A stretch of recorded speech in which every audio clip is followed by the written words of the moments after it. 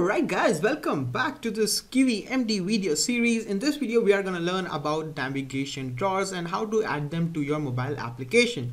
If you don't know what a navigation drawer is, you probably already have seen it a lot of times. It basically is this toolbar and it has this icon of menu, and when you click on this menu icon, this thing slides out and you can see all of the different things inside this menu item, and this functionality is known as the navigation drawer functionality. And we'll be combining a lot of things that we have learned in the previous videos to create this navigation drawer functionality. So first thing we are going to cover is this toolbar, which you learned in the previous video, and then this is adding an image, and then this is adding labels, and over here we are adding a list with different icons over here. So you can see that we have learned all of this knowledge in the previous videos, and we'll be combining a lot of them in this video. So let's get started. And first of all, we need to see what is the flow or what is the structure to create a navigation drawer. And this is basically the simple structure. We first create the screen, then we add the navigation layout, and then the rest of the things. And these four things, screen, box, layout, MD toolbar plus widget, we did in the last video. That is, we created a simple toolbar that stays on the top. And these three things will be different. So let's get started and look at the main code that we have done till now. So what I've done over here is, because we'll be using the builder method, so I've already imported the builder functionality, and because we want to test on a mobile phone, I'm changing the size of my window, and then I've created a simple string called as navigation_helper, and then I've simply loaded the string. And we have already covered this builder method, so I'm not gonna go into it again. So let's look at a flow and start creating our multi-line string. So first we need our screen, then navigation layout, and then screen manager. So let's get started. We are just going to write screen over here, and this will be automatically imported. We don't need to do anything about it. And then we need to add a navigation layout. So I'm just going to go with that. And then after that, and make sure your indentations are correct, otherwise it's not going to work. And then after navigation layout, we need a screen manager, which basically manages different screens. So I'm just going to write screen manager over here. And then inside a screen manager, we basically are going to create the toolbar that we learned how to do in the last video. So what I'm going to do is just go to my GitHub, that is KivyMD Basics, and go to this repository of KivyMD Basics, and then go to this toolbar directory, and inside this you'll be able to find different examples of a toolbar. Just click on this main.py, and this is basically the code of how we created our toolbar in the last video. So what I'm going to do is I'm just going to copy this screen, and I'm just going to paste this inside our code. So I'm just going to copy this and paste it over here. So this is basically the code for creating our toolbar that is at the top with this icon over here.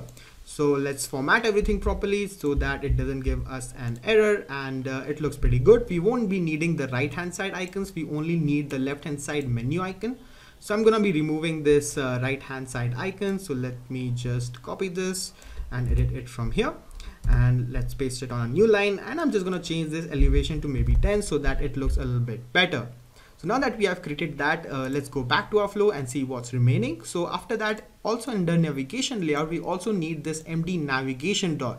So let's also add that. So I'm just going to copy this from here, MD navigation drawer, and wherever our screen manager is. So for example, our screen manager lines up with this line. So I'm just going to paste our MD navigation drawer over here. And then after colon, I'm just going to give it an ID for right now. And I'm just giving it an ID because we need to call this ID from here, from our left action items button. So for example, whenever we click on this menu button, then this MD navigation drawer will be automatically called, and this will slide out. And you will know what I'm talking about in just a second. So for right now, I'm just going to give it an ID of nav_drawer.